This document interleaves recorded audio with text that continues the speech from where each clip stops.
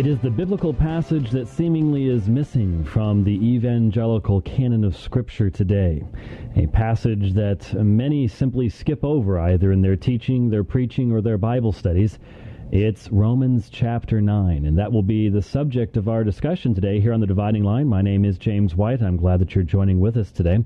Before we look at that passage of Scripture, I would like to make note of the fact that aside from our live audience here on KPXQ, we also have many hundreds of people who listen in across the United States, in fact around the world, on our website. And in point of fact, that ability of ours is provided by a wonderful man by the name of Stephen Luker and his website at www.straightgate.com.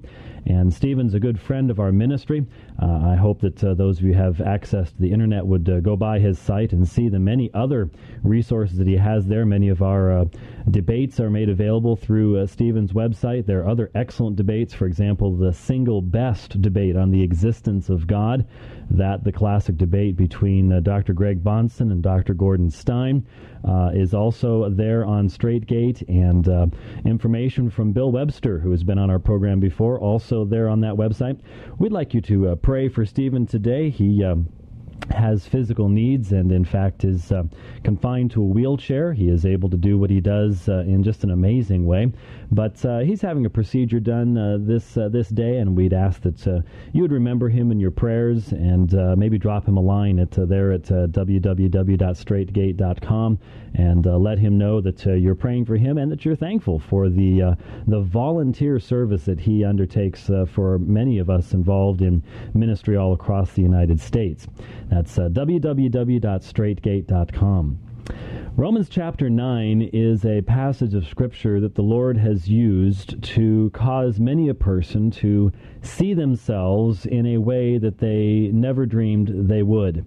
It is a passage of Scripture that for many has been used by God to cause them to bow the knee before God's sovereignty and our creatureliness. But it is also a passage of Scripture that has been subject to the most incredible array of explanations, because, quite simply, any of the religions of man that would attempt to find a way to deal with this 9th chapter of the book of Romans must find a way to make it say something other than what it says if they're going to maintain the autonomy of the human will and make God man's servant. Make God someone who is quite simply under the control of the autonomous will of man.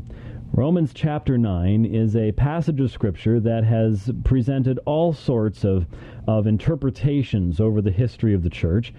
But I would submit to you that the only reason it has done so is that if we take it seriously for what it says, if we take the words in the meaning in which the Apostle Paul intended them, there is only one possible conclusion, and that is a recognition of God's absolute sovereignty over the human race and in the matter of salvation.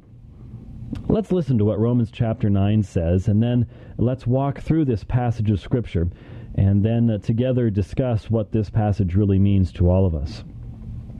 Paul says, "I speak the truth in Christ. I am not lying. My conscience confirms it in the Holy Spirit. I have great sorrow and unceasing anguish in my heart, for I could wish that I myself were cursed and cut off from Christ for the sake of my brothers, those of my own race, the people of Israel.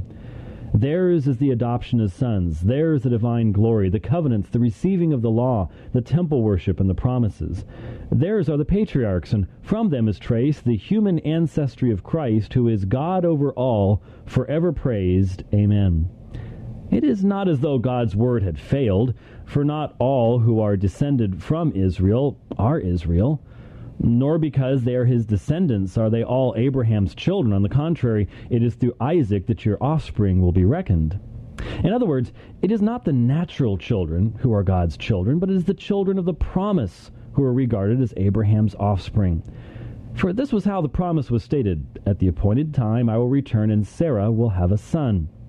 Not only that, but Rebekah's children had one and the same father, our father Isaac. Yet before the twins were born or had done anything, good or bad, in order that God's purpose and election might stand, not by works, but by him who calls, she was told, "The older will serve the younger, just as it is written, Jacob I loved, but Esau I hated. What then shall we say? Is God unjust? Not at all. For he says to Moses, I will have mercy on whom I have mercy, and I will have compassion on whom I have compassion. It does not therefore depend on man's desire or effort, but on God's mercy. For the Scripture says to Pharaoh, I raised you up for this very purpose, that I might display my power in you, and that my name might be proclaimed in all the earth. Therefore God has mercy on whom he wants to have mercy, and he hardens whom he wants to harden. One of you will say to me, then why does God still blame us? For who resists his will? But who are you, O man, to talk back to God? Shall what is formed say to him who formed it, why did you make me like this? Does not the potter have the right to make out of the same lump of clay some pottery for noble purposes and some for common use? What if God, choosing to show his wrath and make his power known, bore with great patience the objects of his wrath prepared for destruction? What if he did this to make the riches of his glory known to the objects of his mercy, whom he prepared in advance for glory, even us, whom he also called, not only from the Jews, but also from the Gentiles? Well, you can see why the passage has been so controversial over the years. It's not really that it's unclear. The simple fact of the matter is, even amongst people who name the name of Christ, there still remains an element of rebellion in the heart, an unwillingness to view God as the potter and we as the clay. That is something that I believe takes a work of the Spirit of God in the heart to break down that rebellion that still exists, that says, no, I am the one. I am the one who determines my life and my destiny, not God. I will not bow down before such a God. There are many who would say that. But Romans chapter 9 was given to us by the Holy Spirit of God for our edification, and we, in reality, question the Holy Spirit's wisdom and the Holy Spirit's guidance of his church when we, as so often takes place today, do not take the time to understand all that God has given us in Scripture. Now, I'd like you to think with me as we look at this passage of Scripture. Follow along if you can in the Word of God, and let's see if there isn't some way of understanding this passage and responding to those who would present a different understanding of what Paul is saying. In the first 5 verses, Paul lays out what the question is going to be. And in fact, the vast majority of interpretations that find some other meaning in Romans chapter 9 do so by cutting the text up into little pieces. And verses 1 through 6, they have their own meaning, and then verses 7 through 13 have their meaning, and then the next section of verses, they're over here. But obviously, that can't be done with the book of Romans. Paul is presenting in the book of Romans a thought-out argument, a thought-out presentation. And since he's doing so, then what is found in the first 5 verses will be related to what comes afterwards. And the first 5 verses lay out for us the question, look at all the privileges that have been given to the people of Israel. Paul says that in his heart he has great sorrow and unceasing anguish for his brothers, those of his own race, the people of Israel. And he talks about the fact that they have such tremendous benefits. Theirs is the adoption as sons. Theirs the divine glory, the covenants, the receiving of the law, the temple worship, and the promises. Theirs are the patriarchs, and from them is traced the human ancestry of Christ, who is God over all, forever praised. Amen. I mean, you want to have privileges. The last mentioned privilege is the fact that it was God himself who came into human flesh as a Jew.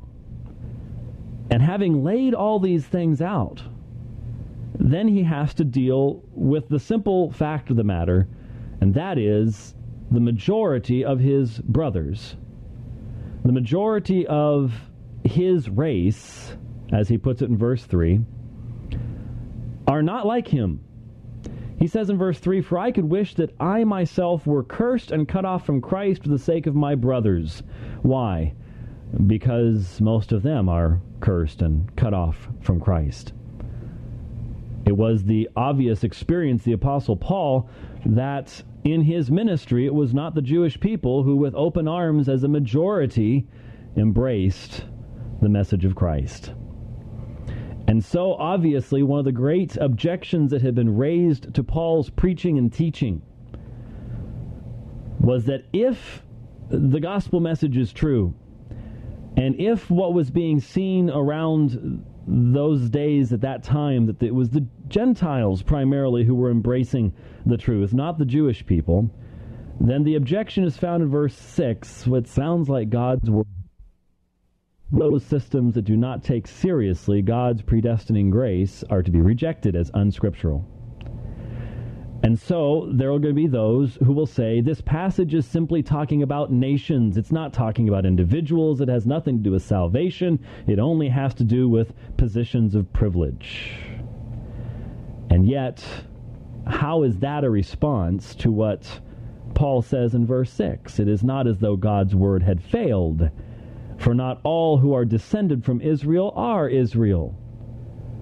He points out that from the very beginning there has been a discerning purpose of election in God's dealing with his people, and that there have always been those within what was called Israel who were not true Israelites in the sense of being heirs of the promise. Not just external benefits, but heirs of the promise, the very promise of salvation itself. And then he gives illustration beginning in verse 7. Nor because they are his descendants are they all Abraham's children. On the contrary, it is through Isaac that your offspring will be reckoned. That is, from the beginning, even when the promises, and you trace back Paul's use of this term promises back to Romans chapter 4, Romans chapter 5, where what are we talking about? Personal salvation, justification, not nations or national privilege. But there, this assertion is made that even though the promise is given to Abraham, yet God restricted the benefits of those promises to the line that went through Isaac. God said it is through Isaac that your offspring will be reckoned, not through Ishmael. Ishmael was not a child of promise in that sense. So Paul says in verse 8, in other words, it is not the natural children who are God's children, but it's the children of promise who are regarded as Abraham's offspring, and who determines who the children of promise are? But God himself. It is not just simply that everyone who comes from the loins of Abraham is an automatic recipient. No, the children of promise is Isaac, and then even the illustration will go on to demonstrate that God's particularism, his choice in election, continues to demonstrate itself even in the children of Isaac. For in verse 9, God says, for this was how the promise was stated at the appointed time, I will return and Sarah will have a son. God had promised that he would give the heir of promise, and Abraham had tried to somewhat short-circuit that process, as you may recall, in your Old Testament history. Verse 10, not only that, but Rebekah's children had one and the same father, our father Isaac. So here is the child of promise. Here is Isaac, and Isaac has twins, Rebekah's children. But notice what Paul says in verse 11. Yet before the twins were born, or had done anything good or bad, in order that God's purpose in election might stand, not by works, but by him who calls, she was told, the older will serve the younger, just as it is written, Jacob I loved, but Esau I hated. Well, there's the first beginning. There's the first section where you get real strong response. For the words are straightforward. Before the twins were born, or had done anything good or bad. Now, just in passing, since I know that we do have LDS people who listen, I thought you might want to consider what that passage means. That is, before we're born, we don't do anything good or bad, and yet in LDS theology and the pre-existence, everyone does things good or bad. But be that as it may, before the twins were born, or had done anything good or bad. Now, why does Paul mention that? Because God's purpose in election, God's purpose in election is not based upon anything that man does. It was not God looking down the corridors of time and seeing what Jacob would do or what Esau would do. His whole purpose is quite obvious. Before the twins were born or had done anything good or bad, so that there is no basis of discrimination between Jacob and Esau in themselves or in their activities, in order that, for the purpose that God's purpose in election might stand, not man's purpose, but God's purpose in choosing, in discriminating, so that his purpose might stand. And then it's even strengthened by the assertion, not by works, but by him who calls, not by anything that man does. God's purpose in election is not based upon what men do, but it's based upon him who calls. The foundation of the electing purpose of God is found only in God himself. It must be that way for salvation to be by grace and for God alone to receive glory. In order that God's purpose in election might stand, not by works, but by him who calls, she was told, the older will serve the younger. Just as it is written, Jacob I loved, but Esau I hated. There's the assertion of God's discriminating grace, God's discriminating purpose. He has a specific purpose that he's going to work out, and that purpose will be worked out through Jacob, not through Esau. And God places his love upon Jacob, but he does not place it upon Esau. Now, what is the automatic response that came up in your mind when you hear that? Now, maybe you're very familiar with the passage. Maybe you've worked through all this before. But for a lot of folks, the first time they're faced with this kind of an assertion, the first thing that comes across your mind is that's not fair. That's not fair. And isn't it interesting that's exactly what verse 14 says? What then shall we say? Is God unjust? Not at all. You see, Paul knew what the objections were. He had taught this enough times that he knew how man responds to the assertion of God's absolute sovereignty. And the natural reaction of the natural man is not simply to say, you know what? God is God. I'm not. I am but a mere creature. God is sovereign over all things, and therefore what he does is good and just. And I recognize my creatureliness. I recognize that I am but clay in his hand, and how I would never even want to dare to question his wisdom. What he does is good because he does it. Well, that's the result of Christian maturity, but it's not what most people think right off the bat. So Paul knew. Paul knew when he asserted from the biblical text the fact that God's purpose in election would stand, and that he had said the older will serve the younger, and in fact Jacob I loved, but Esau I hated. And folks, the wonder of the phrase Jacob I loved, but Esau I hated is not Esau I hated, it's Jacob I loved. That's the wonder. Jacob, that deceiving, conniving, sniveling little guy. Jacob I loved. That's the wonder. Not the Esau I hated part. We tend to focus on that instead. What then shall we say, Paul says, is God unjust? Not at all. How do you answer, Paul, the assertion that God is unjust in determining what's going to happen with Jacob and Esau even before they've done anything? Paul's response is not the response a lot of people give today. For he says to Moses, verse 15, I will have mercy on whom I have mercy, and I will have compassion on whom I have compassion. Those are his words, not mine. I will have mercy on whom I have mercy, and I will have compassion on whom I have compassion. In other words, God's mercy and God's compassion must by definition be free, or they're neither mercy nor compassion. God is free to have mercy upon whom he desires to have mercy. God is free to have compassion on whom he has compassion. This passage comes from Exodus 33.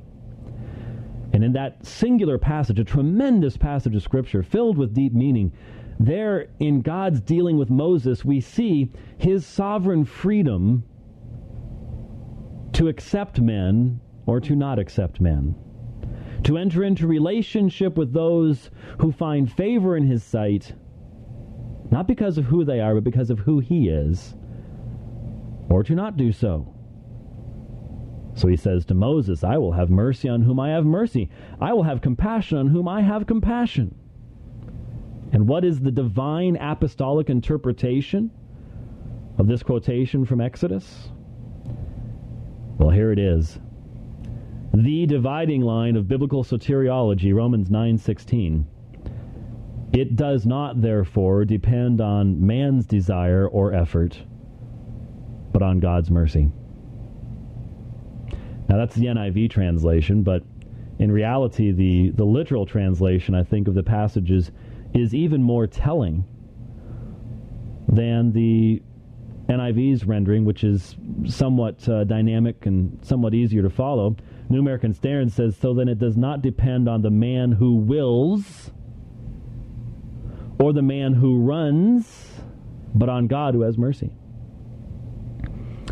Literally, it says, therefore, not on the willing one, neither the running one, but the one mercied, the one that receives mercy. It's the God who mercies. How's that? The mercying God. There we go. The mercying God. Now think about it for just a moment. It does not, therefore, depend on the willing one, the one willing, the one exercising his will. Well, that just shot down the vast majority of evangelical theories of salvation, didn't it?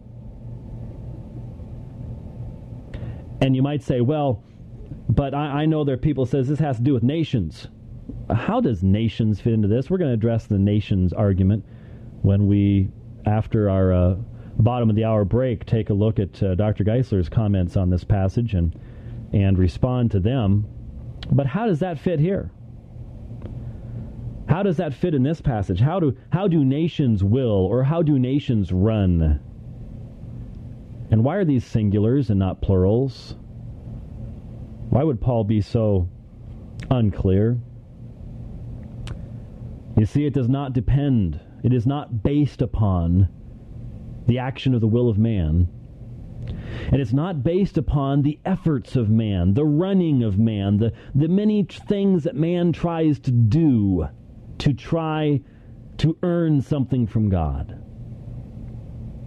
What is it that I hope every Christian heart can agree together is based totally and completely upon the mercy of God, His action of showing mercy?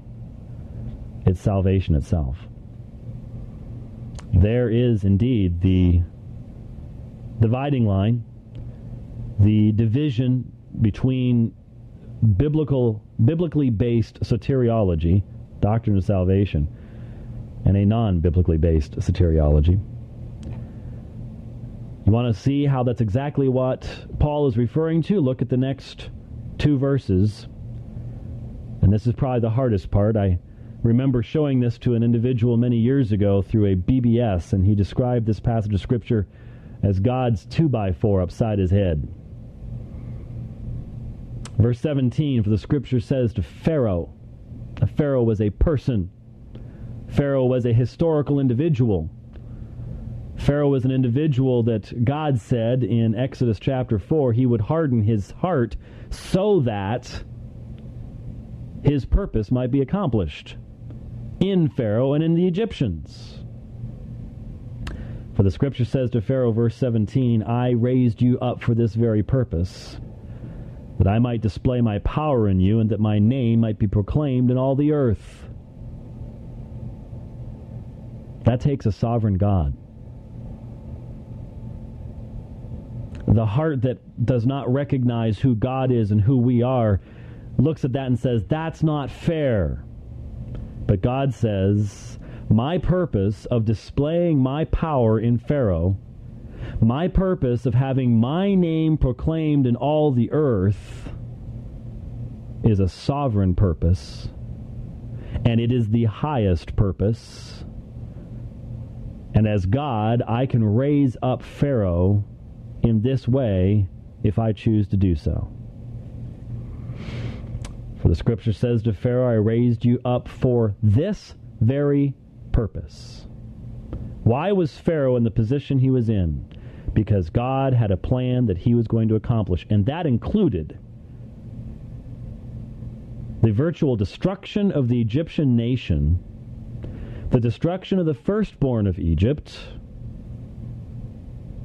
the delivery of the people of Israel from bondage. So how did God work out his purpose in Pharaoh? Verse 18. Therefore God has mercy on whom he wants to have mercy, and he hardens whom he wants to harden. I didn't write the words, folks. Unless you have a canonically challenged version of the Bible, unless in a fit you tore this page out. And by the way, if you tear out Romans 9, frequently Romans 8 will go with it. Just thought I'd mention that in passing. It's right there. God has mercy on whom he wants to have mercy, and he hardens whom he wants to harden. There is a parallel between the two. And what determines which is the sovereign purpose of God, not anything else. Well, there are a lot of objections to this passage, and Paul will respond to them beginning in verse 19. And that's what we'll get to right after we take this break, looking at Romans chapter 9 here on the Dividing Line. One of you will say to me, then why does God still blame us for who resists his will? There is the objection provided by the Apostle Paul to his own teaching, an objection that certainly he would have heard over and over and over again as he taught this truth of God's absolute sovereignty, and is certainly a truth that we hear that same objection. Why does God still blame us? Who resists his will? If he has mercy on whom he wants to have mercy, and if he has compassion on whom he wants to have compassion, if he hardens whom he wants to harden, then how can God still blame us? Why can God still judge? For who resists his will? If he hardens Pharaoh, then how can he judge Pharaoh? This is unfair. I just want you to think for a moment that in reality, given that that's the objection raised by the imaginary objector of verse 19, that's the objection to Paul's teaching. That's the objection raised against apostolic doctrine and teaching from the apostles themselves. That's what the apostle is responding to. Interestingly enough, some have even gone so far as to say that the objector didn't understand what Paul was saying, but it's quite obvious that the objection flows very naturally from verse 18. So what's Paul's answer? Some people say that Paul's answer in verse 20 really isn't an answer. That Paul basically throws up his hands and says, well, we just can't know. We just can't figure these things out. But I don't think that's the case at all. I think there is a fundamental answer in verse 20. I think it's a devastating answer, and it's a completely satisfying answer, at least if we'll allow the Scriptures to speak for themselves. Paul's response to the imaginary objector is, but who are you, O man, to answer back to God? Who are you, O man, to talk back to God? You see, that's part of the answer. If we would just understand what the Bible says about man. See, it's not who are you, O equal of God. It's not who are you, O autonomous willed creature that can command God to do whatever you want God to do. It's who are you, O man, creature, creation, thing formed by God, dependent upon God for your every breath, for your every thought, your every heartbeat. Who are you, O man, to talk back to your Creator? There is a fundamental distinction that unfortunately gets blurred in many people's thinking between God and man. That distinction is only bridged once in the incarnation of Jesus Christ, who was the God-man. But we are mere creatures, and God is God. So Paul says, shall what is formed, that's the man, say to him who formed it, that's God, why did you make me like this? It's a tremendous picture when you think about it. I am not a coffee drinker myself. In fact, I don't even like the smell of the stuff. But there are a lot of people who are absolutely addicted to that particular substance. And you may right now have a cup nearby you, or at least one that you drank this morning that you haven't gotten rid of yet. And it would be somewhat like opening up the cupboards in your home at all those coffee mugs and glasses and things like that, and all of a sudden they're all objecting to you as to the purposes you use them for, the way you use them. All the glasses are bouncing around the shelf going, I don't like being put in that dishwasher. It's hot, and it's stuffy, and it stinks in there, and it's dark. And so I'd like you to treat me differently. Our cups and glasses generally do not do that, except in Disney films. And we all would recognize that it's an absurd thing to think that those things that are just servants of ours, things that we own, things that most of us haven't made. Maybe you have a cup or a glass around that you've actually made. Maybe you took a pottery class or did one of those things like I did when I was in school and made one of those cups and had it fired and stuff. And man, mine's really ugly. Other people would make really pretty ones. I wasn't very good at it. But the fact is that all of those things are made. They were formed by someone else. And when the potter creates a pot or a utensil or a cup or a plate or a platter or whatever, it's the potter's right to make it for whatever purpose he wants to make it for. And it is fundamentally absurd to think of a pot, a thing formed, talking back to the potter. That's absurd, but that's what you have in most of men's religions. That's what Paul says in verse 21. Does not the potter have the right to make out of the same lump of clay some pottery for noble purposes and some for common use? Please note, the same lump of clay.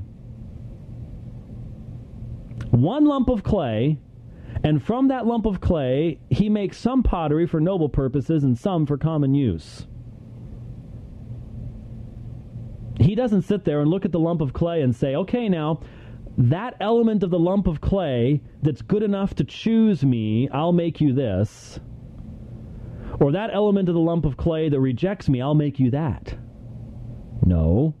The potter takes one lump of clay, and he makes from that one lump some pottery for noble purposes and some for common uses. And it's God's choice, completely and totally.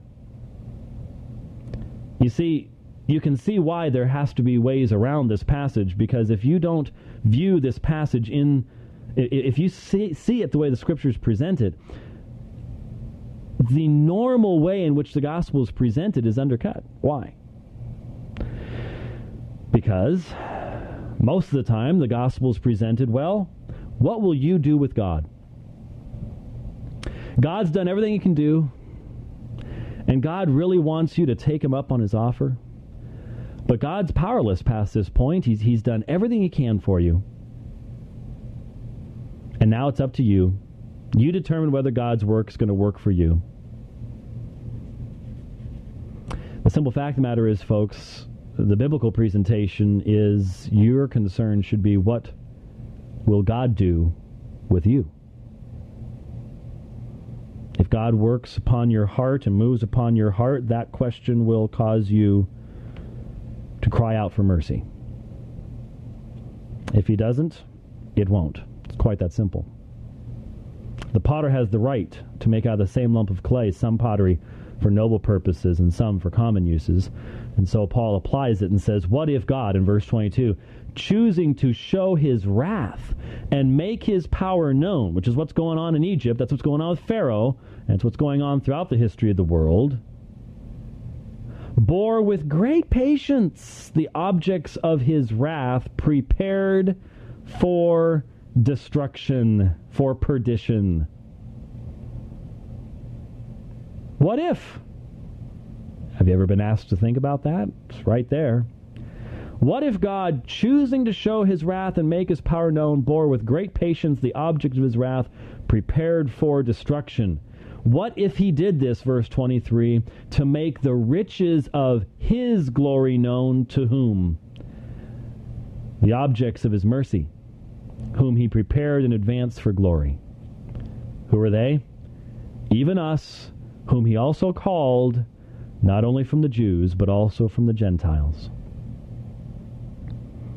You can see why people try to get around these passages.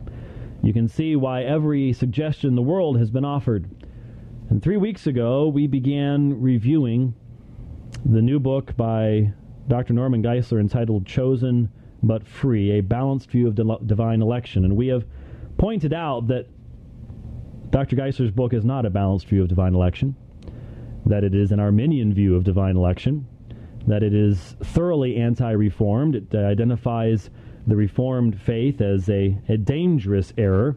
In fact, I was just noticing last evening that in looking at the view of God presented in the Reformed view, it says, thus extreme Calvinism has at its heart an incoherent view of God. Remember, extreme Calvinism in Dr. Geisler's vocabulary is simply what history knows as Calvinism, the Reformed perspective. He goes on to say, extreme Calvinism stands or falls with voluntarism. It is at the root of both its biblical interpretation and theological expressions. But as we have seen, Calvinistic voluntarism is biblically unfounded, theologically inconsistent, philosophically insufficient, and morally repugnant.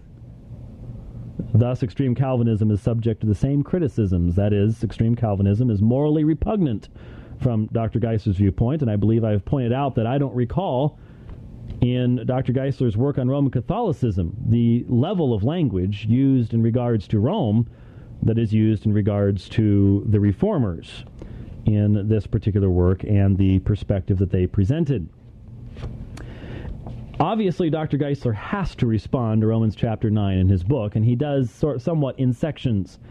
He does it in the way that I mentioned earlier, and that is in an atomistic way. He breaks it up into sections and attempts to respond to it point by point. The first section that he deals with is Romans chapter 9, verses 11 through 13.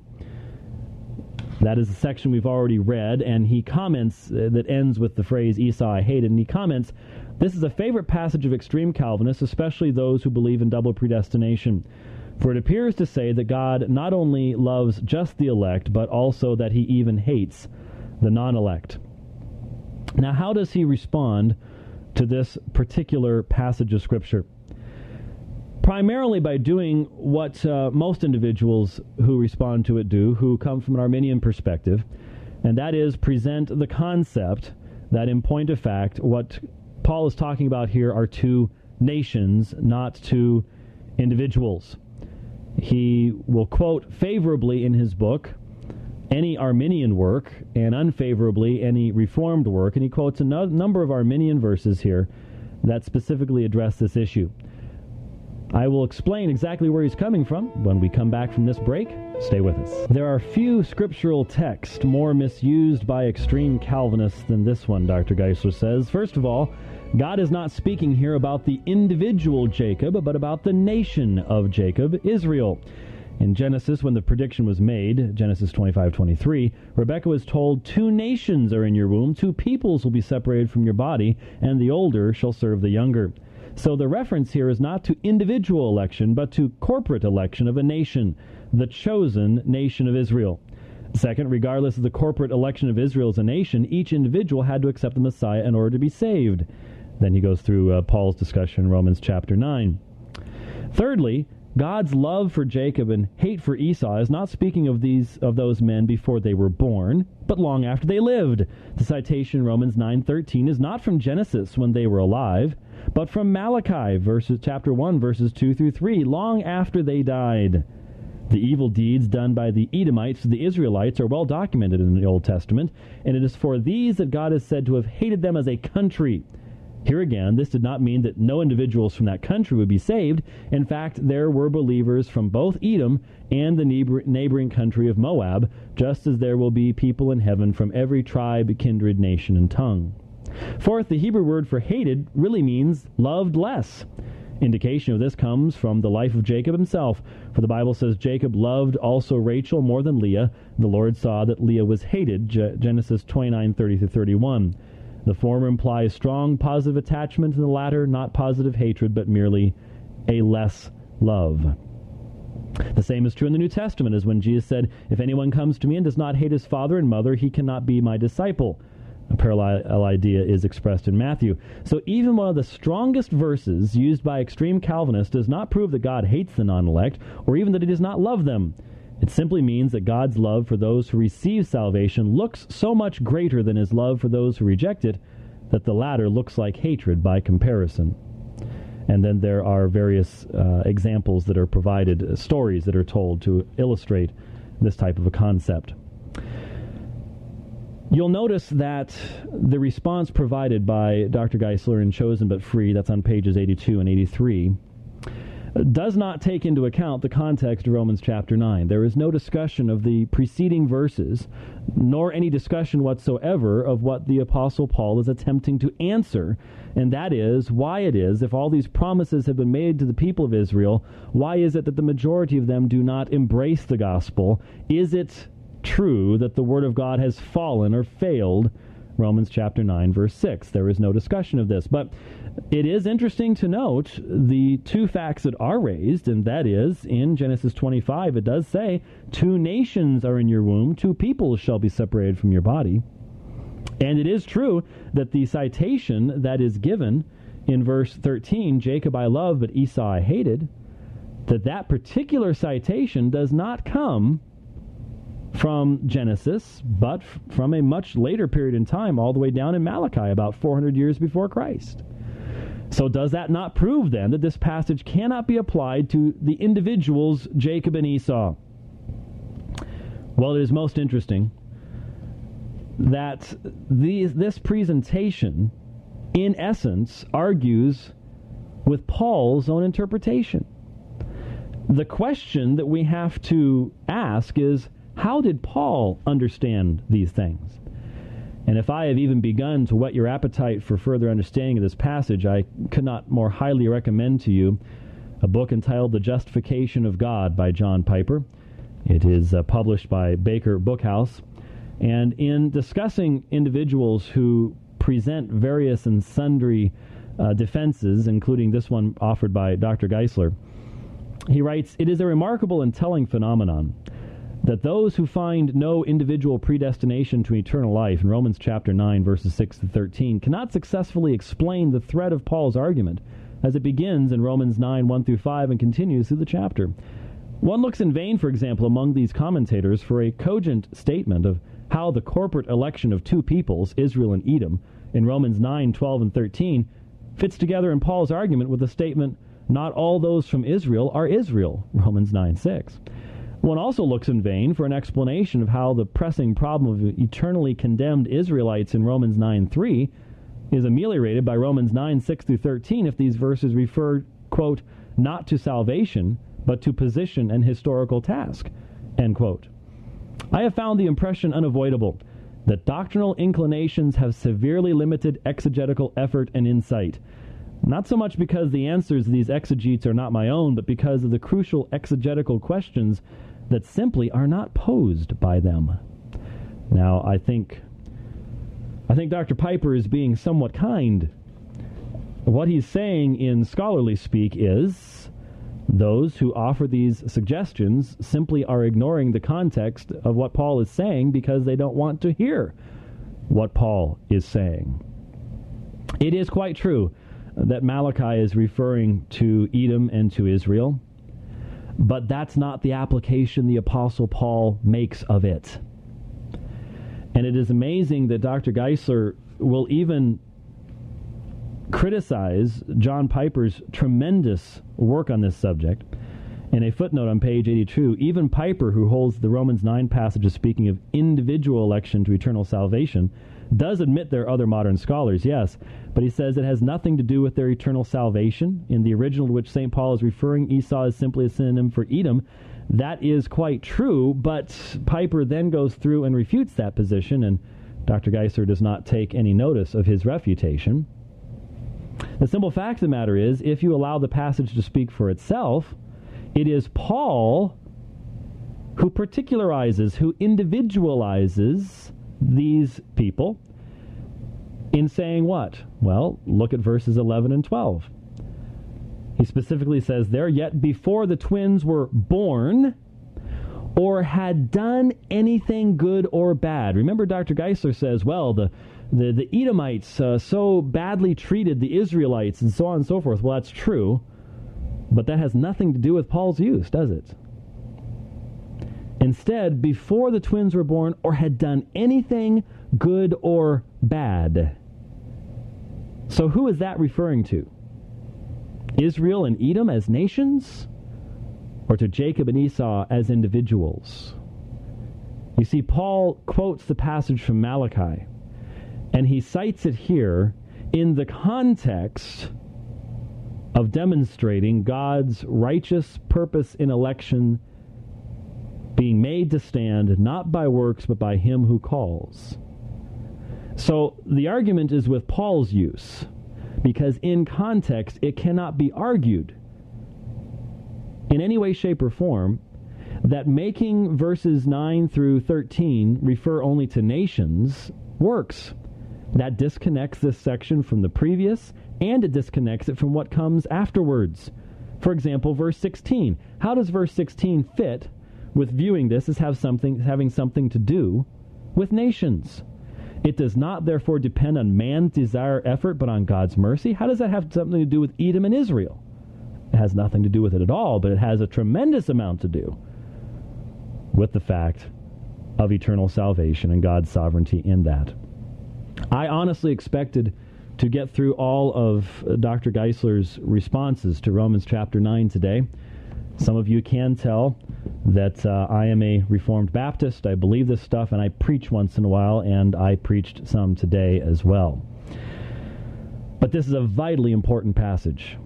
It's a vitally important passage because the Holy Spirit of God has revealed it and placed it in Scripture, and we dare not think that He would put something in Scripture that is not important to us. And if we simply walk through the passage and allow it to speak for itself, what it says is fundamentally offensive to a heart that is not subject to the sovereignty of God.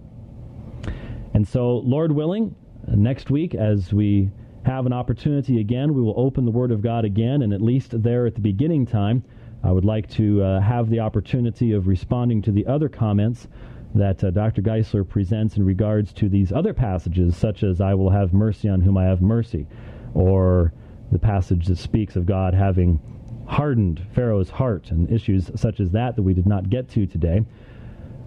But I would just simply again remind everyone, the Word of God has been given to us to guide us and to direct us. And I hope that we will all look at the Word of God, that we will obey the Word of God, and that we will test our traditions by that higher authority of Scripture so that we can be consistent as we live as Christians. Thanks for being with us today. We'll see you next week.